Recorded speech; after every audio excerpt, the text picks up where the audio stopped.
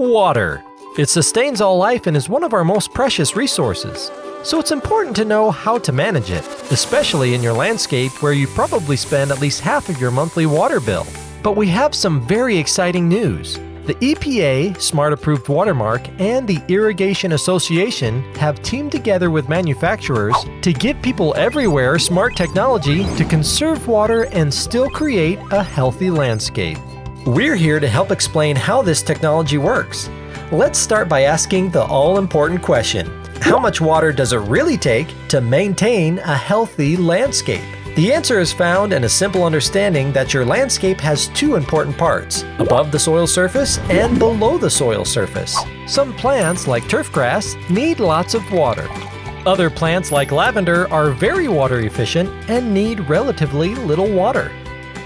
As the weather changes, so does the amount of water your landscape uses. Weather can be unique even with a given landscape. Some areas get full direct sunlight while others may get full shade. The plants in the full sunlight may use twice as much water as the plants in full shade. Based on the plant type and location of the plant in the sun or shade, as well as weather factors such as sunshine, temperature, humidity, and wind, smart controllers adjust the watering schedule throughout the season to match actual plant water use. So what's happening below the soil surface? Water and nutrients are drawn into the plant through the roots. Some plants have shallow roots, while others have deep roots. The secret of smart watering is to water only where roots are actively removing water from the soil. Each type of soil has a different amount of water available to the plants. Sandy soils are made of large particles and holds relatively little water. Clay soils are made of fine particles and hold more water. Loam soils are large and small particles and hold the most water. Adding organic matter to the soil is a smart way to increase the water available to the plants. As plants use the water, soil moisture decreases. As soil moisture decreases, it becomes harder for roots to draw water from the soil. This is where a smart controller really makes a big difference by ensuring there is always enough moisture for the plants to stay healthy.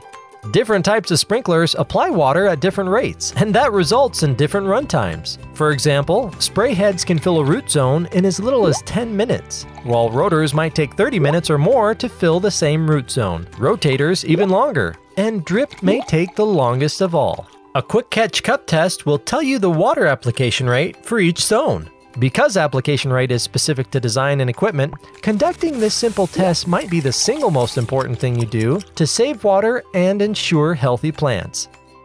Application rate measures how fast water is applied. Think of the soil like a sponge that is holding all the water it can. If you apply too much water too fast, it'll drip from the bottom and run off the surface. If you apply too little water too slowly, the sponge will eventually dry out. Just like the sponge, if too much water is applied too quickly to certain types of soils, puddling, runoff, and other waste may occur. If there's a slope in the landscape, runoff can be even more of a problem. Smart controllers fix this problem by calculating how quickly water is being applied and how quickly the soil is able to absorb water, even on a slope, and then break run times into multiple segments, with times in between to allow water to soak in. This makes every drop count. Different kinds of soils absorb moisture at different rates. Smart controllers automatically adjust the run times based on the soil type. Sandy soil might have a single run time. Loam could have 2 run times. Clay with its fine particles, 3 run times. And a slope may even have 4 or more run times to allow the water time to fully soak in without puddling or runoff. But wait, there's more! Smart controllers keep track of weather forecasts too. When rain is expected, the controller will wait to water until the rain is stopped. Then the controller recalculates the soil moisture and makes every drop count by waiting to begin watering again until water is actually needed. Now that's smart!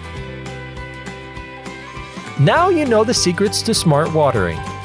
By asking just a few questions, plant type, sun shade, soil type, sprinkler type, and slope, smart controllers know just how often and how long to water, and most importantly, when not to water.